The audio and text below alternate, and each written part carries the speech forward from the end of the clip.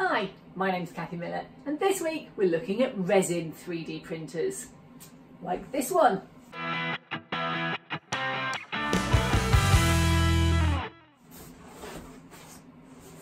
Ta-da! Yes, I keep my 3D printer under a cardboard box. Resin is cured in these printers by UV light, and I have a window over there and I don't want it curing where it shouldn't. So I always keep them, this has got yellow windows that's supposed to help as well, keep the UV light out, but you cannot be having that box over the top. So this is my Resin 3D printer, and last time we looked at FDM printers and their filament printers, they put a layer down at a time.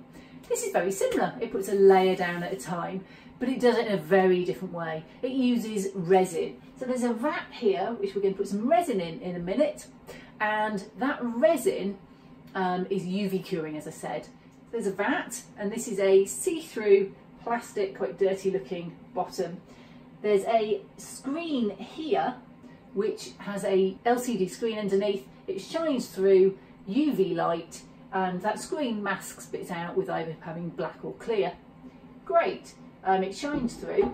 This vat fits in there, the build plate goes down and squishes out all the resin by a really fine layer. In this case, 0.025 microns.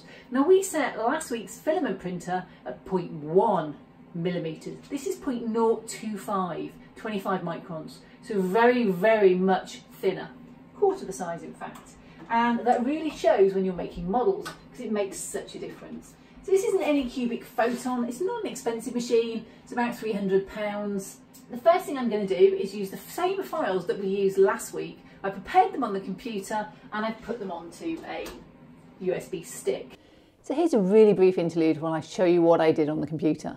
First of all, I brought in those files, and I've obviously sped this up because it takes a little bit longer.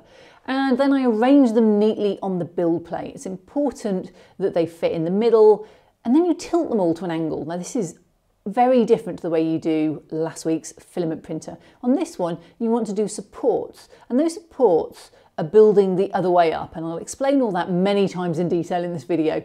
But these supports basically hold this model in mid-air as the resin is put down layer by layer. So they have to be firm enough to hold it, and you have that raft just to stick them all to the build plate, which goes up and down. So there is an amount where you've got this resin that's stuck to the plastic that it's had the LCD light shone through, and you have to pull it up and it has to be secure. And if you don't get it right, then bits will float off and it can cause problems.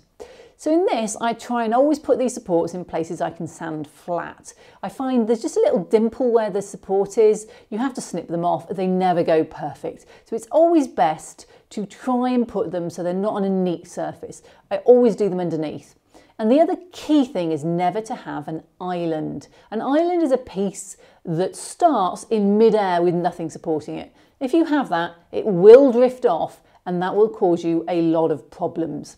And you can check for that once you've run the slicer. And this cuts the model into all the different layers. And you can see in that little small box, I'm running up through all the layers and I'm checking to make sure that nothing starts without having been supported from the layer beneath. If it does, it will ruin your print. And it's a common mistake and you will get used to how to do this. Then just pop your file on the USB stick and it's back to the printer. At the moment I haven't got any resin in there. I've cleared it out and levelled it. It went massively out of level last time. And this is the important thing on all the 3D printers. They have to be level for everything to work, especially these. If it isn't level, then the UV light shines against a thicker amount of resin. And if it's too thin, the resin doesn't stick to this build plate. Because what effectively happens is the resin sticks to here and it comes back out. And you'll see that in a minute when I do a time lapse. And as it comes back out, you hear a little pop sometimes, and it lifts the whole print up in the air each time. And then the print goes back down again and the top of it gets another thin layer of resin. So it's a very, very different technique. It's almost the opposite way round to the FDM printer we looked at last time. So I'm just going to home this so it goes right down to the bottom. So I've got my any cubic resin. I've tended to stick to the brand I know. Whenever you're working with resin, wear gloves. This stuff is really horrible. It's not like the PLA last week, which is made from nice stuff. This stuff will probably kill you if you eat it, enough of it. So this is down here, and I need to fill up my vat so it isn't too full. don't forget to shake it. I don't like to turn it upside down and put many bubbles in, but I do like to make sure that the bottom is well shaken. Right, a bit of shaking lesson. The one thing you'll find with a resin printer, you go through a lot of kitchen roll and isopropyl alcohol or equivalent. So just pour it in gently. I always keep these, which are dark, in a dark cupboard too. I actually have a top for this vat and I quite often leave it because I've got the cardboard box in my printer ready to go, but because I had a levelling problem, I had the whole lot out and cleaned it out properly. This is now ready to go, so all I need to do is go back and press print. So the first layers are done at 80 seconds and there's quite a lot of them. I do about 8 solid layers. They're not part of the print at all, unlike the FDM printer where they were the bottom bit of it. On this one, they're wrapped almost, they're just holding it to itself so that it sticks onto the build plate, and that stick is really important. The only time I have my prints fail is when the levelling is off, unfortunately, and it just causes one side not to stick. Now I put these down the middle of the plate and hopefully they'll be fine.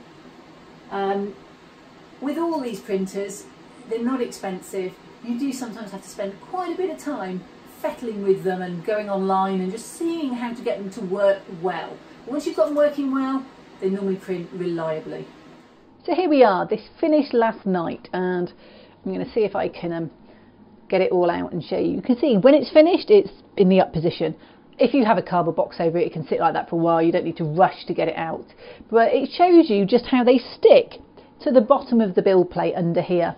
And if I pull it off, you can see. And hopefully that makes it a bit easier if you still haven't grasped how it works to show how it goes up and down. So it goes up and down, and this bit is where the this layer is where the new layer is always being printed at the top.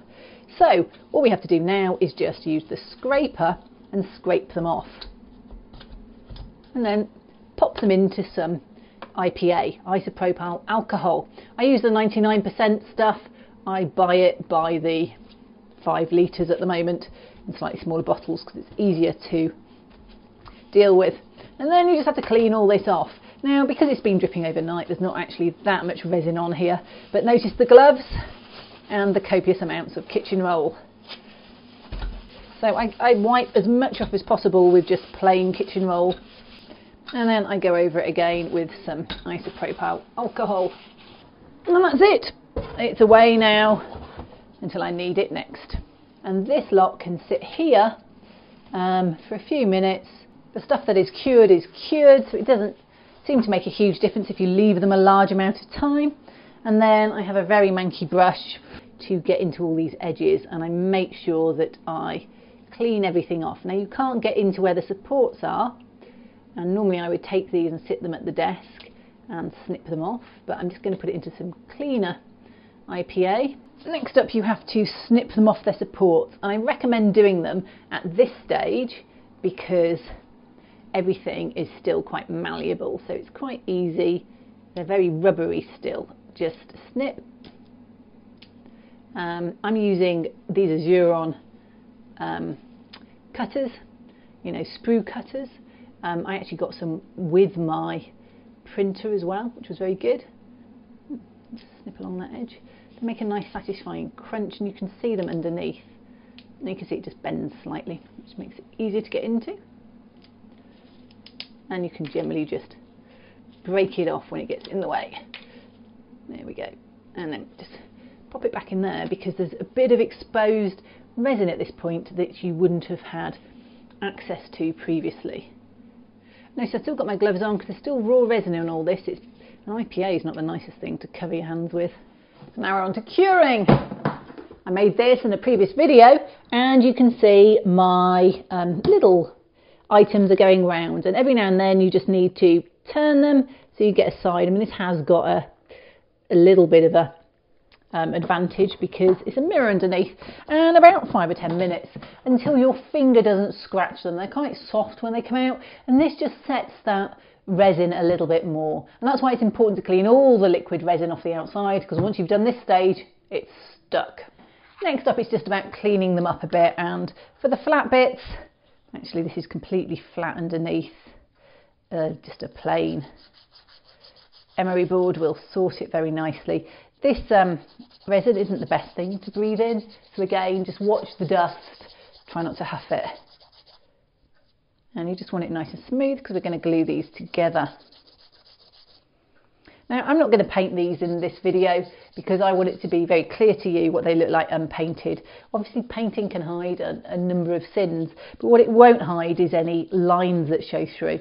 As you saw last time, a lot of 3D prints is about just cleaning off supports or lines or whatever. A couple of spots of super glue will glue this.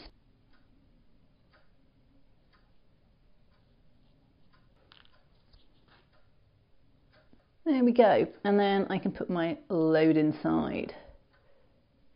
So would I recommend a resin printer? Oh yes, I would. The quality in this is amazing, and I've got a couple of Shapeways prints here, different design but the same wagon, and you can see this is the strong white and flexible, this is the fine ultra detail. They're probably just a little bit sort of slightly stronger because they're slightly thicker than this, but the detail you can get on this is amazing. So I'm really pleased with the quality that I get on this printer. But on all these, you can see they've printed really well. The faces are smooth. I'll do a macro on them later. And you can see just how amazing they look. So resin printer for small details. These are absolutely stunning and worth it. There's not a lot of cleaning up to do if you put your supports in the right place. You do have to be quite clever about your supports. I always try and design my files if I'm designing them so I have sections where there's less detail, where the supports won't show. They're often an inner joints or they're underneath. But generally, I'd say get one. It will really, as long as you have the skills or the ability to get things off the internet, you will not regret the access it gives you to bespoke one-off items that you wouldn't be able to get hold of otherwise.